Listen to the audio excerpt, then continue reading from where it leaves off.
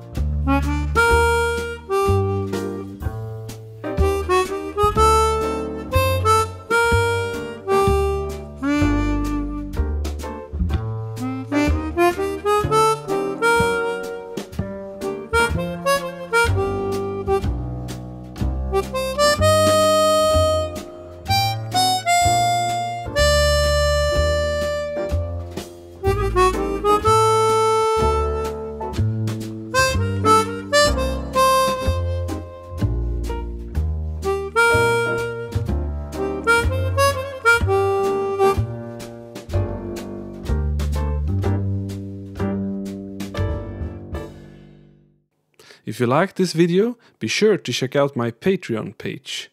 On the page I have over 12 hours of harmonica video lessons and lots of practice PDFs. The address is patreon.com/philipjersharmonica. Very welcome if you're interested.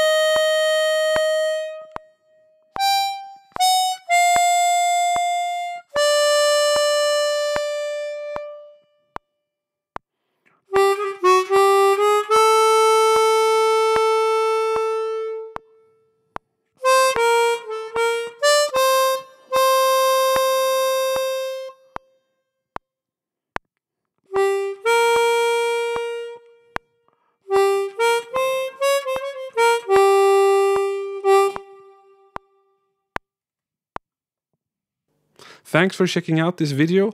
I hope you enjoyed it. Have fun, keep practicing, and bye bye.